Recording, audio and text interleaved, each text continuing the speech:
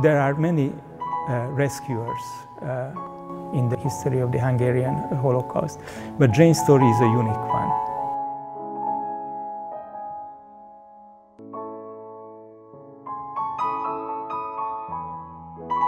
Jane Haining worked for the mission of the Church of Scotland here in Budapest.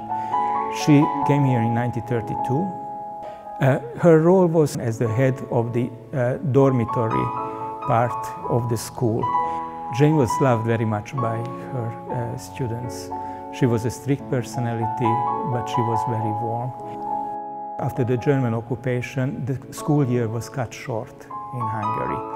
But for those children who were endangered, the dormitory was still open. Jane Haining provided safety for these children. She could have opted out from this story, and at every junction when she had to make a choice, she chose to stay here, to remain with the children.